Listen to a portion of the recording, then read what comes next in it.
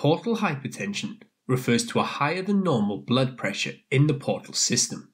A normal range for this pressure is 5 to 10 millimeters of mercury. Portal hypertension can also be defined as a portal pressure more than 5 millimeters of mercury higher than the pressure in the inferior vena cava. So the portal system refers to the portal vein, which drains into the liver, and the main vessels that link to the portal vein are the superior mesenteric vein, which comes from the small intestines, the splenic vein, which of course carries blood from the spleen. The inferior mesenteric vein connects onto the splenic vein and carries blood from the large intestine, but the gastric veins connect also onto the portal vein. Another thing to note is the umbilical vein, which is normally obliterated and becomes the round ligament of the liver, but if the pressure in the portal system gets high enough, it can reopen. Varices are dilated veins that result from an increased pressure in the portal system. Inside the liver, you have structures known as sinusoids, which are specialized capillaries within the liver. The hepatocytes of the liver are separated from these sinusoids by a space known as the space of Dease. Venous blood from the portal system mixes with arterial blood from the hepatic artery in the sinusoid and then flows through into a central vein. These central veins collect together in the hepatic veins, which take blood into the inferior vena cava. You can also see a bile ductule, which collects bile produced by the hepatocytes and takes it down towards the gallbladder. The cell in red that you see inside the sinusoid is a Kupffer cell, a specialized type of macrophage that has scavenging and phagocytic activity. The orange star-shaped cells are important in portal hypertension and cirrhosis. These are hepatic stellate cells found in the space of Dease that are involved in fibrogenesis and scar formation in response to liver injury. So what causes pressure in the portal system to increase?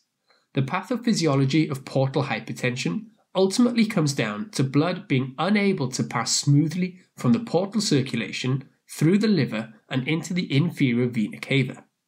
We typically divide the causes into prehepatic, intrahepatic, and posthepatic causes, but remember that prehepatic here means before the blood gets into the liver, meaning causes in the portal vein itself, while posthepatic causes refer to causes after the liver, so problems involving the inferior vena cava.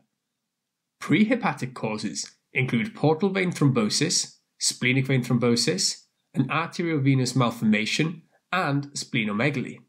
Intrahepatic causes include the most common cause, cirrhosis, which can come from alcohol abuse, chronic viral hepatitis, metabolic conditions like Wilson's disease, hemochromatosis, or fatty liver disease.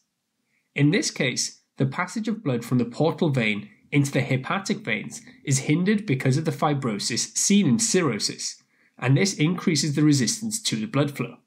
Other intrahepatic causes include primary sclerosing cholangitis, schistosomiasis because the eggs are deposited and lead to portal fibrosis, and conditions like nodular regenerative hyperplasia.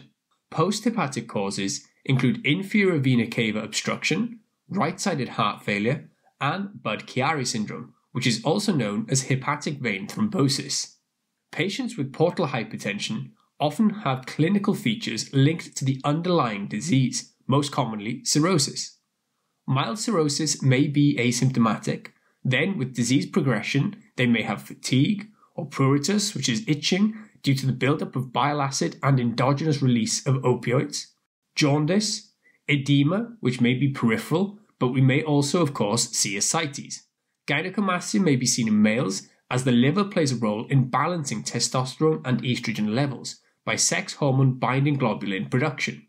Palmar erythema occurs for a similar reason, as well as nitric oxide release. Spider nevi, a type of telangiectasis, meaning swollen capillaries, and caput medusa, which are distended superficial epigastric veins that radiate from the umbilicus. Hepatosplenomegaly is another potential finding. Patients can also present directly with complications, either of portal hypertension, such as rupture of the varices. Esophageal varices form from buildup of blood from the gastric vein and are the ones that bleed most commonly. From a decreased liver function, we can have hepatic encephalopathy, and the complications of ascites include conditions like spontaneous bacterial peritonitis and hepatorenal syndrome. For the diagnosis, the physical exam may show signs such as hepatosplenomegaly, ascites, or varices, but these signs only suggest portal hypertension. Ultrasound is used to look at the diameter of the portal vein, with measurements above 13 to 15 millimeters being considered a sign of portal hypertension. Using the Doppler setting and measuring the velocity of the blood is also useful. A velocity below 16 centimeters per second in the setting of dilation in the main portal vein is considered diagnostic. Ultrasound can also show the reopening of the umbilical vein and show dilation of the left and short gastric veins, which is further evidence of portal hypertension. The gold standard for assessing the severity is the hepatic venous pressure gradient, and is essentially an estimate of the difference between the portal vein and the inferior vena cava pressures. More than 5 is considered portal hypertension, more than 10 is a clinically significant portal hypertension, and more than 12 is a risk for varigeal hemorrhaging. The treatment is based on treating the underlying cause, as well as reducing the pressure in the portal circulation, which is mostly achieved by procedures such as the transjugular intrahepatic portosystemic shunt, known as TIPS, and preventing complications such as bleeding, which is done by giving medications like beta blockers, nitrates, and vasopressin analogues like terlipressin, as well as surgical treatments like variceal ligation. Hepatic encephalopathy is reduced by giving lactulose, enemas, and antibiotics such as rifaximin and vancomycin in an attempt to reduce the urea produced by microbes. However, this is still debated. Ascites will be treated both to prevent complications as well as symptomatic relief for the patient. This includes salt restriction in the diet and the use of diuretics, as well as paracentesis.